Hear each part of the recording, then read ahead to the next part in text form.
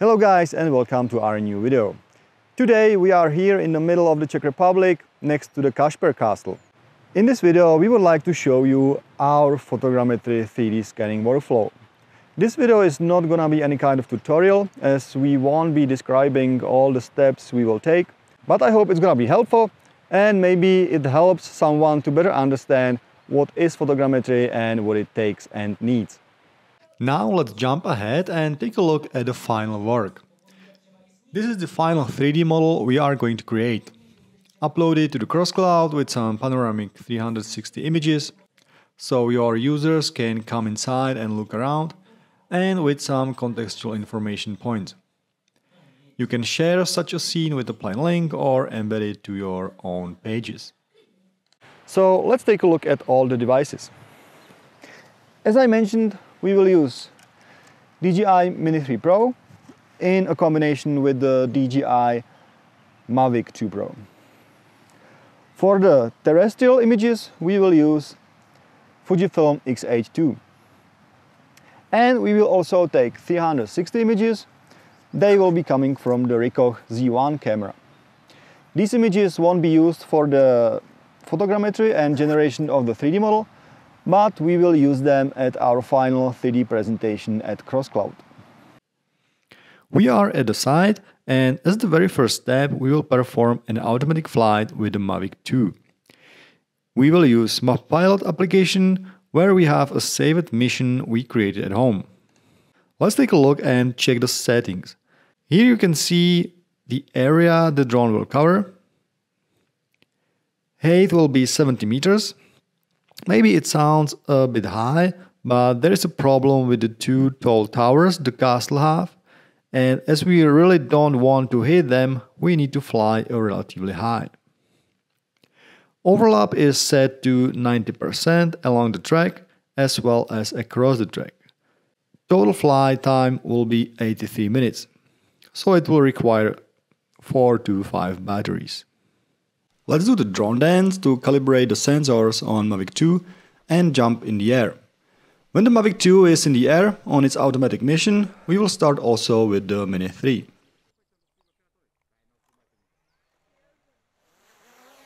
With the Mini 3 we will perform manual flight to capture details and to get images from the lower height, to be able to align images from the ground with the, let's say, upper images from the Mavic 2. So it's gonna be kinda middle layer. Maybe it's a bit confusing now, but I will show you later when we will have aligned images in reality capture. Okay, after an hour we have finished all the flights. Mavic 2 automatic flight captured 1100 pictures and wasted 5 batteries. The Mini took 400 images with 3 batteries. As the next step after the aerial images, we will take terrestrial images with our Fuji DSLR. The purpose of these images is to give more details to our model and to capture the castle not just from the air but also from the ground. So we will have much better reconstruct shapes that are not visible from the air, like overhangs and so on. We will basically go around the castle and take many images from the different angles. No magic here. We are using 24mm lens. You don't want to capture details with some longer lens. At the end we took 200 images with the Fuji. Now we have everything we need for the 3D reconstruction, but as we are going to create a rich 3D presentation of this beautiful castle, we will also need panoramic images. So users will be able to not see only the exterior appearance, but also they will be able to step in and look around in its interiors. We are using Ricoh Z1 for this, so we will pick some interesting places and take a few shots. The reason why I'm squatting like this is that in post-process it's fast and easy to retouch myself when I am just on the camera like this, and I want the camera to be in the height of an average human eyes. And that's it for the on-site work. Now let's go home to process all the images. So we have downloaded all the captured images from all the devices. It is from both drones and from the Fuji DSLR into one folder. Now we are in reality capture, where we will generate the 3D model from the images. As the first step, we need to align the images, where the software tries to estimate their positions. Let's click on Add Folder, where we will select the folder with our pictures and click Align Images. Aligning has finished and we've got two main components. Component number 1 contains most of the images, while the component number 2 contains images we took from the ground with the Fuji camera. Why do we have two components? Because at this place there is not enough overlap between the images from the Fuji and other images we took with the drones. For the photogrammetry, it's crucial to have enough overlap between the images. So here we did it wrong. We should have fly lower with the drone at this place and took more images along this road to ensure enough overlap between the Fuji and the drone images. But it's not a big deal at this place. Another option how to fix this issue is by using manual control points, but it would not be precise, and as it's not a big deal at this case, we keep it as it is. At other places where we took images by the Fuji, they align properly, like at this courtyard, for example. The next step is to build the mesh model. Be aware that this step is time consuming. On our computer, it's gonna take more than 12 hours, I guess. So we usually do it overnight.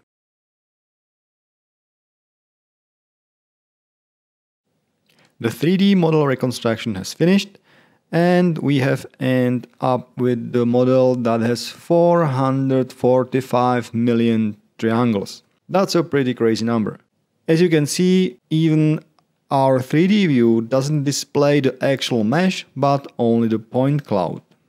So as the very first step, we will decimate our model to 20 million triangles to be able to handle the model much better. We will use the simplification tool, put here the 20 millions and click simplify.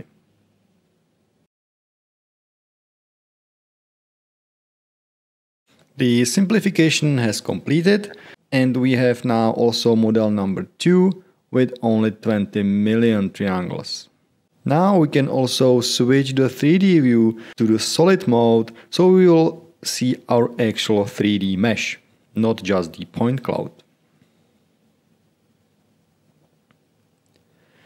The next step is optional, but what I like to do is to cut off our central part, our castle, with just a little surrounding and to delete the other parts.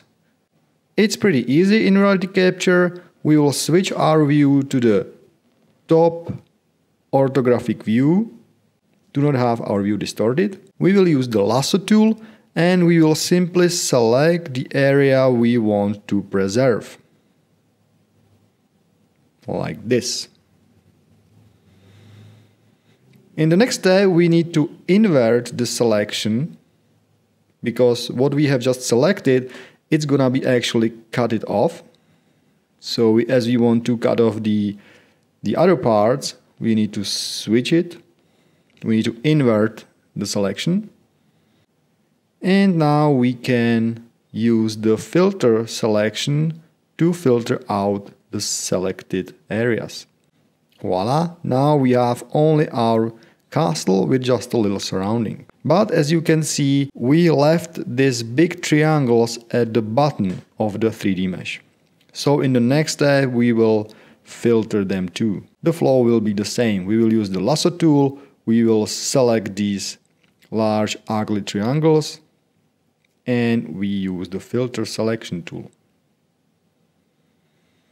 Okay, now we have just our castle.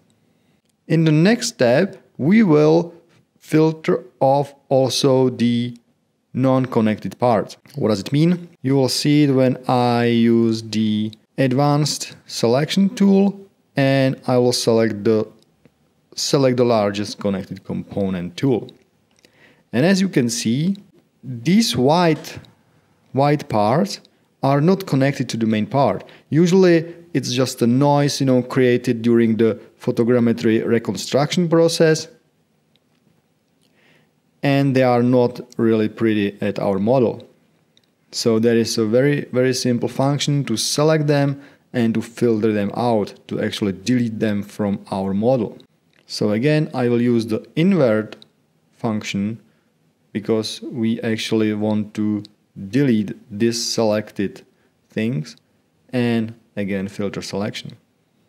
And now our model is much cleaner, much better looking. So we are ready for texturing. As the very first step in reality capture, we need to create UV maps for our textures. UV maps are maybe a little bit advanced topic, but we will take it simple. There is an Unwrap tool in reality capture, and there you can define, the resolution of the textures. As we are going to post our model on the web, on Kroscloud, we will use 4K textures at the count of 2 and hit Unwrap. This is a fast step, so we are ready to go. And now we can finally texture our model. So we will hit the texture button. And after a few minutes, our model is textured. That's all in reality capture. So now we are going to export our model. So we will go to Tools and Export Mesh and Point Cloud option. Here we will define the file name of our 3D model. It's very important to choose the correct file type, and as we are going to import our photogrammetry 3D model into Kroscloud, we need to choose the GLB file type.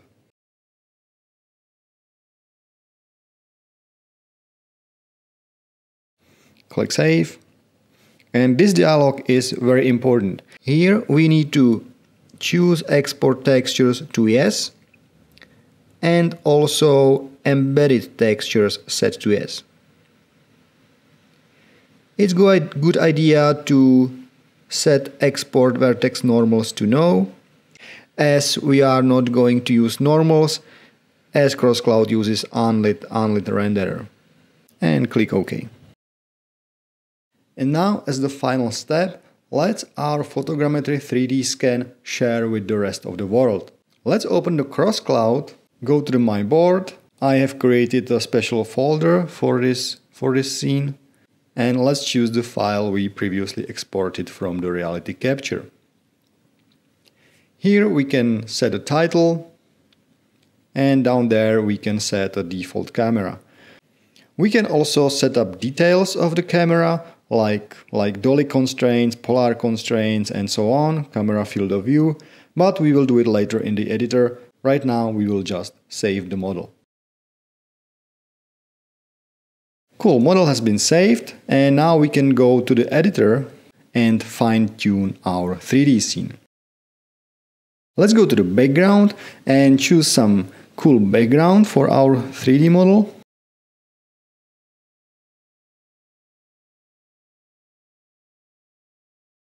In the camera dialog, we will set just the button constraint, so user won't be able to move the camera under the castle.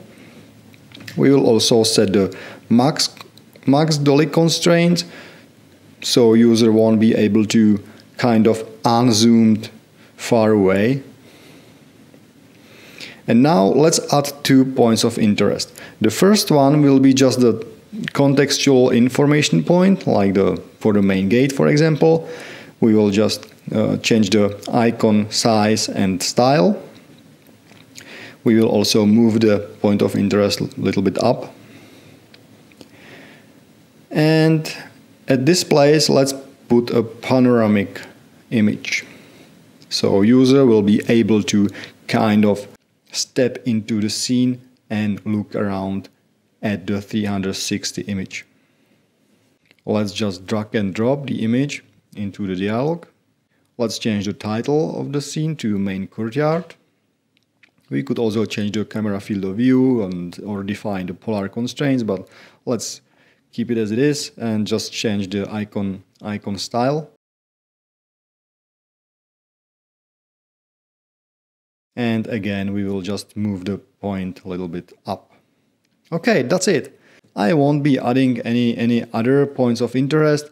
If you take a look at our scene, the link is below this video. You can try this photogrammetry 3D scene at your own. Explore the castle, you can visit different 360 images. There is much more points of interest than I'm showing in this video, but really, I just wanted to make this video short. At the share menu, we can find URL of our scene. So we can share it with just a plain link, or you can find there also iframe tag, so you can embed your photogrammetry 3D scan into your own web page. That's it for this video. Thanks a lot for watching. Do not forget to visit our Cashberg 3D scene, the link is under the video. If you want to take a look at our other 3D presentations, there is also a link to our Kroscloud folder with our other photogrammetry based 3D scenes. Happy scanning!